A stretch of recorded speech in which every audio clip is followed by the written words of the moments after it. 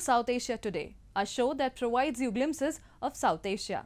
I'm your host Pratiksha Mishra. Let's begin with the headlines first. Taliban government warns of worsening problems for refugees as Afghanistan prepares for harsh winter. Y-Ship event organized in Yokohama City and Yamaha release its latest racer 9GT Plus motorbike.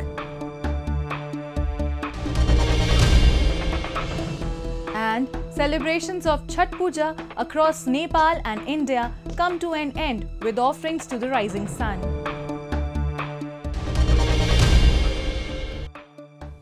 Let's begin the show. With winter setting in, the Taliban's government has said that the thousands of Afghans returning from Pakistan are going to face extremely harsh conditions. Afghanistan is already dealing with a politically unstable environment, a faltering economy and a healthcare system beset by difficulties. Afghans returning to their country have said that there are restrictions on the transfer of cash and property to Afghanistan from Pakistan, where many had built businesses and homes for decades. The humanitarian crisis in Afghanistan is worsening as a result of the large-scale return of refugees from Pakistan. Most of those being deported do not have access to proper housing or work opportunities. Just before winter, this wave of returnees have put additional burden on scarce resources and relief operations. Calling the development a very big challenge for the Islamic Emirate, Taliban government has also warned of worsening winter problems for Afghan refugees from Pakistan. موضوعات یک 10 نفر یا 100 نفر نیست، تقریبا 1,700,000 یا 800,000 نفر است و بدون مشکلات و تکلیف هم نیست. زمستان است پیش روی ما. واقعیت من یقین دارم که مهاجرین هم مشکلات بسیار زیاده را روبرو هستند. مسائل دوایی است، مسائل صحتشان است، مسائل خوراکشان است، مسائل زمستان است، سردی است. موضوعات بسیار زیاد پیش رو داریم و خصوصا به امارات خیلی چالش بزرگ است. Refugees from Pakistan are returning to their homeland at a time when Afghanistan is grappling with severe challenges. The country deals with a politically unstable environment, a faltering economy, and a healthcare system beset by difficulties. Afghan citizens returning to Afghanistan have said that there are restrictions on the transfer of cash and property to Afghanistan from Pakistan, where many had built businesses and homes for decades. Meanwhile, the Taliban government has said the matter of people's assets should be discussed in detail. در خانه مدت 40 سال زندگی کرده هستند. بعضی موضوعاتی است که مثال روی ازیا با دیتیل صحبت شود. تشویش‌هایی که پاکستان داره همچنان مد نظر گرفته شد و چون دارایی مردم است باید روی از موضوعات با دیتیل باید صحبت شود و یک راه حل به این موضوعی که بسیار مهم است یک راه حل باید سنجش شود. Following Pakistan's announcement to repatriate Afghan nationals, international agencies have called on Islamabad to protect refugees. Organizations like United Nations are concerned that Afghans may face serious protection risk upon their return. The International Rescue Committee, IRC, in Afghanistan has also expressed deep concern about the survival of Afghan refugees arriving from Pakistan. The winter is approaching and the weather and the temperature is declining each day. So this is a big concern for the people arriving in here. They need for the immediate shelter because most of them have nowhere safe to go. And this means a serious risk, especially for the women and children, because now they are living under tents, under the open skies. Besides this, most of the people arriving in here, they need for the psychosocial supports, they need for the nutrition nutrition support, and also the need for primary health care supports. So these are the prioritized needs most of the people do not have because they lost everything, including their homes, properties, and belongings, and now they are starting and here from the zero. Pakistan has said that its move to expel hundreds of thousands of undocumented Afghans was a response to the unwillingness of the Taliban administration to act against militants using Afghanistan to carry out attacks in Pakistan. On the other hand, Taliban officials opine that the militancy is an internal matter for Pakistan and have called on Islamabad to halt its deportation of Afghan citizens. Moving on. Japanese companies are taking great strides in futuristic technology development. Recently, an event named Y-Ship was organized in the port city of Yokohama in Japan with an aim of developing Yokohama as a smart and innovative city. In line with his vision, they invited various startups from across the world and companies from Asian and African regions to participate in the event. Apart from this event, Japanese company Yamaha Motor launched its latest bike Tracer 9 GT Plus. The bike has been installed with the innovative millimeter radio wave radar for the first time to make the ride much safer and comfortable. Let's take a look at the Y-Ship event and Yamaha's cutting-edge motorbike. Yokohama City is a popular tourist destination and intends to raise its tourist influx and make the city more sustainable and smart. To realize this vision, Yokohama City organized Y-Ship global event aimed at establishing an innovative and smart city in collaboration with startups from across the world and companies from Asia, Africa's emerging countries. Mayor Takeharu Yamanaka explained the history of Yokohama and appealed for cooperation of participating countries to realize smart city vision. 横浜は160年前に開港した時から日本に技術を導入する新しい技術を生み出す町でありました。世界中で大きな都市問題、気候変動、さまざまな新しいイノベーションが必要とされています。世界の仲間たち、先進国、途上国の人たちと一緒に新しいイノベーションを横浜から作り出す、そのことを目的とした国際会議でございます。In this event, various collaborations will be authorized. Japanese incinerator company has established a branch of Philippines to develop its business further. 国内外、営業しているところなので、もう少し今後のアジアの活動には期待できるかなと思っております。Participant from Philippines admires Y-Ship's achievement. It's very different from our city. It's very nice because everything you can walk around and it's very pretty. The park is very nice and it's very modern. It's something that we would also like to see in our city. We already established one and we want to build it, make it stronger. 住みよい町、安心して安全に暮らせる町、これがやっぱり非常に大切だと思います。横浜を低炭素な、環境に優しい、そしていろんな人を包み込むような町にすることが必要だと思いますし、そのような町ができれば、世界からもリスペクトをされ、横浜のような町づくりを一緒にやってみたいという仲間が増えるのではないでしょうか。Yokohama City has already confirmed its charm and now prepping to grow up as a more sustainable, innovative and livable city. Y-Ship is indeed a launching event to a glorious future.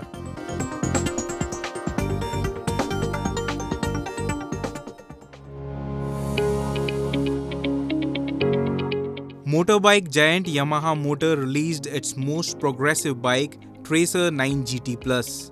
Installed with cruise control system using millimeter radio wave radar, the bike supports rider to avoid dangerous accident when other vehicle applies sudden brakes or stops suddenly.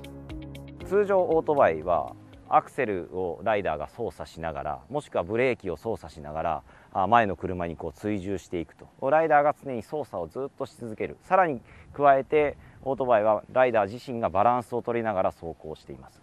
そこの部分の一部分をシステムが担うという形になります。結果的にライダーとしては疲労感の低減につながって、長距離走行しても疲れずに長い距離走れるようになると。で、さらに長い距離走りに行った後にスポーツ走行、ワインディング走行みたいな走行が楽しめると。To keep the ride relaxed and safe, Yamaha Motor has installed brake assist system using millimeter radio wave rudder. It is the world's first motorbike installed with this system. The system assisted sudden braking saves the rider and avoids crashing. It is Yamaha's concept that makes the ride more convenient, more comfortable, more stimulating and more relaxing. World GP rider Shinya Nakano drives on a new machine having the latest technology. From professional point of view, he admired this cutting-edge technology and Yamaha's policy. 急ブレーキかけると車体がこう不安定になるんですけど、それも感知してくれてサスペンションが、減衰力が変わってサポートしてくれるんで、いや結構夢のようなね機能がついてると思います。ヤマハというのはなんかこうライダーとか人間の感性にすごい寄り添ってるところがあって、今回は味付けがナチュラルでなんかこう自然に乗れるっていうところがなんかすごく良かったんじゃないかなと思います。To realize more harmonization between rider and motorbike, Yamaha Motor is continuing with their unprecedented number of trials.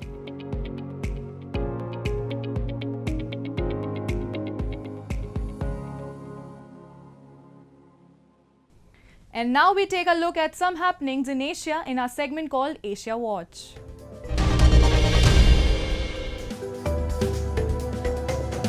More than 500 Rohingya refugees originally from Myanmar landed on the shores of Indonesia's Aceh province on November 19, the fourth wave of arrivals this week, a local UNHCR official said. The refugees who arrived at various parts of the province including Biruan, Pidi and East Aceh have overwhelmed local facilities, a UNHCR official said. She said the location where they were being accommodated in Pidi was overflowing with the fresh arrivals and the UNHCR was waiting for the government to provide bigger temporary shelters to house them. Hundreds of Muslim Rohingya have arrived in Aceh province in recent days, taking the total there to more than 1,000, continuing a migration which has for several years seen Rohingyas escaping from Myanmar to Muslim-majority Bangladesh or by rickety wooden boats to Malaysia and Indonesia as well as Thailand.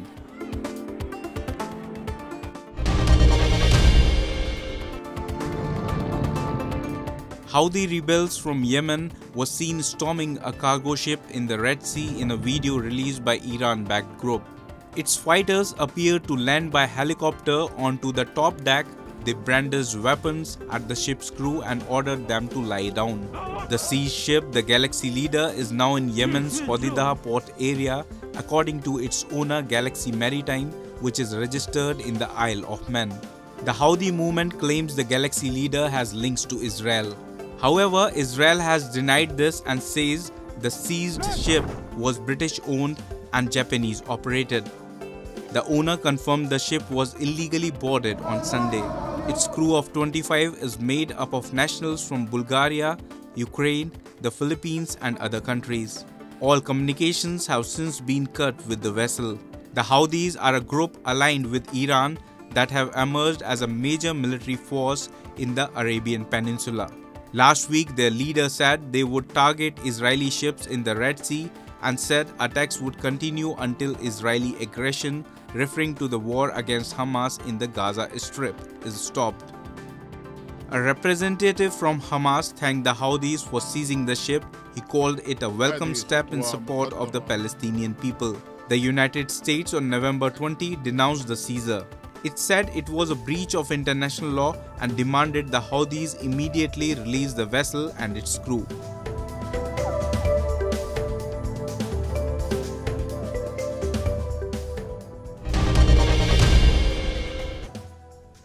The people in Pakistan-occupied Kashmir are resented with the local administration who have burdened them with high electricity bills and unreasonable taxes.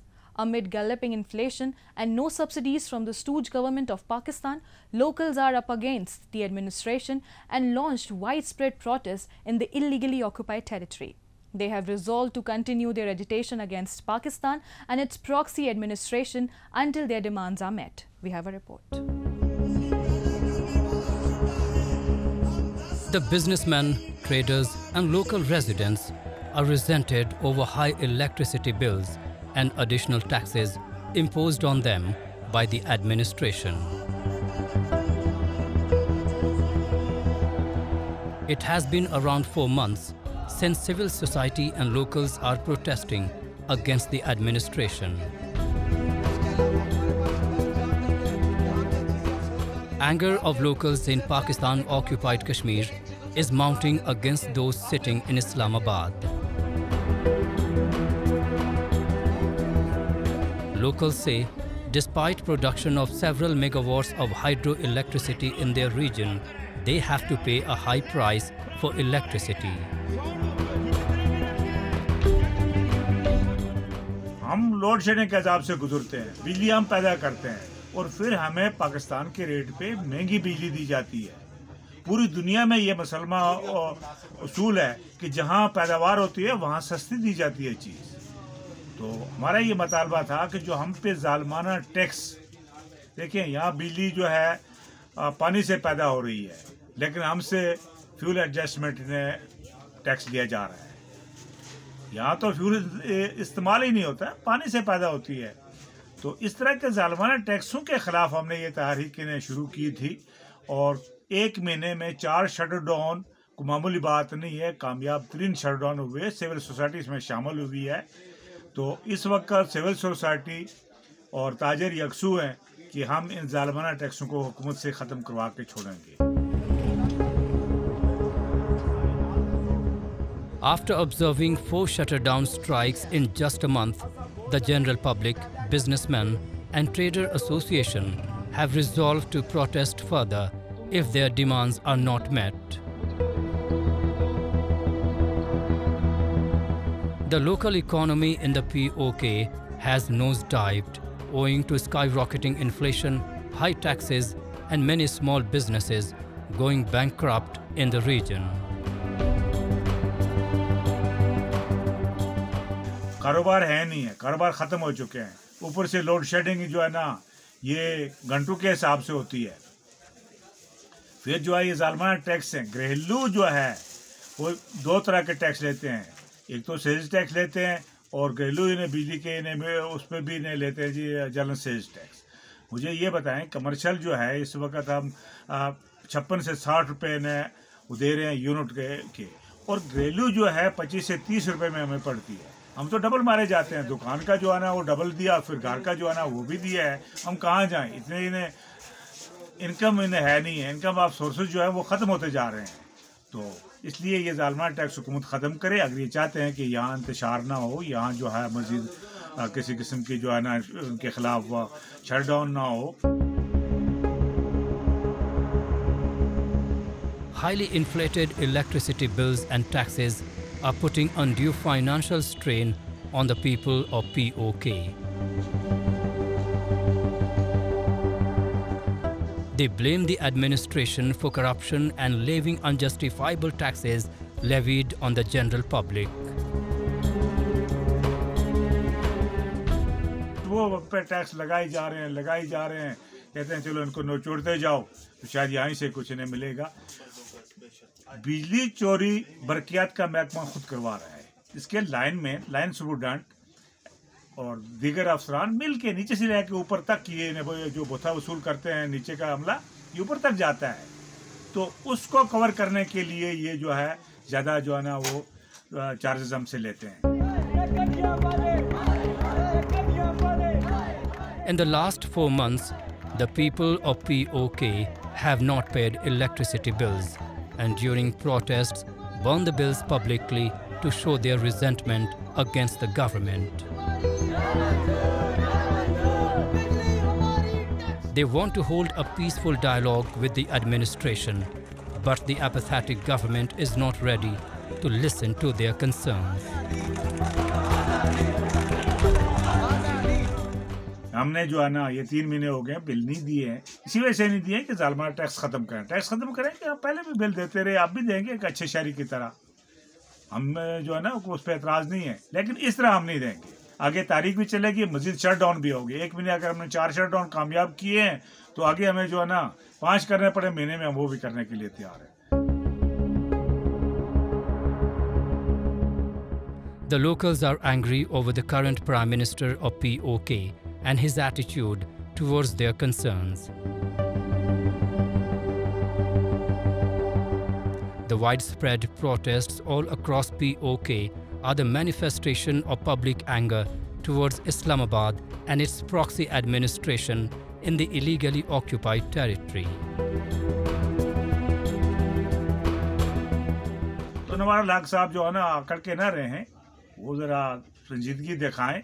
उन्होंने हुकूमत करनी है तो उनको जो है चाहिए, ये पहले हुक्मरान है कि जिनके खिलाफ एक महीने में ये पहले वजीर आज़म है जिनके खिलाफ एक महीने 4 दफ़ा इन्हें पूरा कश्मीर में शटडाउन हुआ है, और मुजफ्फराबाद इन्हें जो दारुल खौफ है यहाँ तारीखी किस्म के शटडाउन हो गए। ऐसे तो पहले कभी नहीं हुआ है। उनको सोचना चाहिए ये कब तक जो है एजेंसियों के सहारे पे हुकूमत यहाँ करते रहेंगे, ये नहीं है देर से देर पा चलने वाले। It has been over 7 decades since the locals have endured Pakistan's injustice and draconian policies. The public anger against the stooge administration in POK has reached the tipping point. The resolute public in POK seems to go any length to get their rights and demands fulfilled. Chhath Puja is a festival dedicated to the sun that is celebrated with much exuberance in Nepal and several Indian states. Dedicated to the solar deity Surya, devotees show gratitude, worship the sun god for 4 days, and pray for the well-being of their spouses and children. Let's take a look at this year's festivities.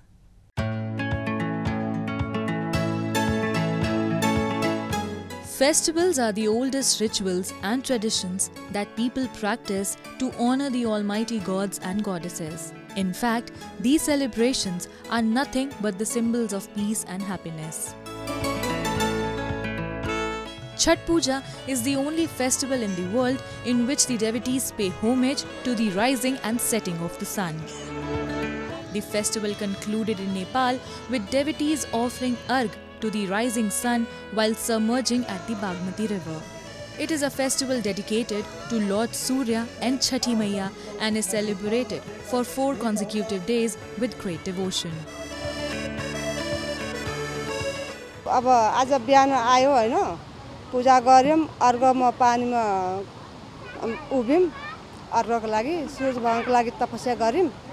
सूर्य भगवान कति बेला उग्र हुन्छन् कि हामी अर्घ दिउँ, 3 दिनको व्रत हुन्छ यो हैन। अनि यही हो हाम्रो यो नेम, ठुलो भन्दाखेरिमा ठुलो हाम्रो पर्व त्योहार हो, छठ माई हो।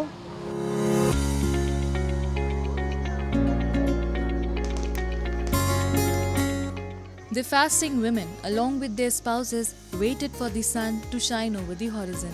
As the sunlight fell on the devotees, they made the offerings and completed the ritual, formally marking the end of 4 days fasting of Chhath. Devotees especially keep the fast and worship the sun for the long lives and well-being of their family members, also praying for their expectations and desires to come true. Thekua, khajuri and kasar, along with varieties of dry fruits, fruits and flowers, constitute the basket popularly known as thakri in Nepal and daura in India. Chhath मैया से यही मांग करी है कि इसी प्रकार हर साल उत्साह और उल्लास से छठ मनाते रहें, और सभी भोजपुरी समाज के जो भाई बहन हैं सभी को छठ पर्व की बहुत बहुत शुभकामनाएं। Chhath Puja is celebrated on the 6th day of the month of Kartike according to the Hindu lunar calendar. The word Chhath means 6th in Nepali, Maithili and Bhojpuri languages. Women in India celebrate the 6-day festival with singing, joyful celebrations and a rite of color in their clothing, surroundings and cuisines. Commonly, women keep the fast on Chhath, but men, though fewer in numbers, also do it. Devotees believe that if a woman observes this fast with complete faith and devotion, she will bloom in life. हामीले चाहिने पहिला दाल भात तरकारी बनाएर शुद्ध लसुन ससुन नहालेर शुद्ध खाना खान्छौं हैन, घिउमा पकाएर अनि नुहाई धुवाई गरेर अनि त्यो पारण गर्छौँ खाना खाएर। अनि दोस्रो दिन चाहिँ बेलुकातिर त्यही खिर र पुडी रोटी बनाएर अनि केलाको पातमा राखेर अनि सूर्यलाई छठी मालाई ध्यान गरेर दियाबत्ती बालेर दोस्रो दिन चाहिँ त्यो खाएर एक छाक खाएर अनि व्रत बस्छौँ। तेस्रो दिन चाहिँ हामी व्रत बस्छौँ त्यो नखाइकन नुहाई धुवाई गरेर घरमा कलश स्थापना गरेर पूजा गरेर सबै सजाम लिएर अनि यहाँ आउँछौँ अनि पूजा गर्छौँ। तेस्रो दिन चाहिँ हामी पानी फलफुल केही नखाने त्यतिकै बस्ने। अहिलेसम्म हामी केही पनि पानी सानी केही खाएको छैन। In India, Chhat Puja begins with Nahai Khai, the first day of the festival when the devotee or vrati takes a bath, especially in the Ganga. The devotees cook religious meals, commonly pumpkin, bottle gourd and moong chana dal. The devotee who is fasting for the festival eats the meal only once a day. The meal is prepared without any waste, and when it is ready, it is first served to the vrati and then to other members of the family. Kharna marks the second day of the Chhat festival. On this day, the person who keeps the fast cooks kheer and roti and offers the same to the deity as bhog. Later, the prasad is distributed among family and friends. The third day of the festival signifies evening offerings or Sandhya Arg to the setting sun. And on the last day of the festival, devotees make offerings to the rising sun at the river bank. On this day, the devotee break their 36-hour fast, resulting in the end of the festival. The fasting of 4 days is a ritual that is to be followed without fail by the women of the family celebrating the puja. And this is how Chhat Puja is concluded.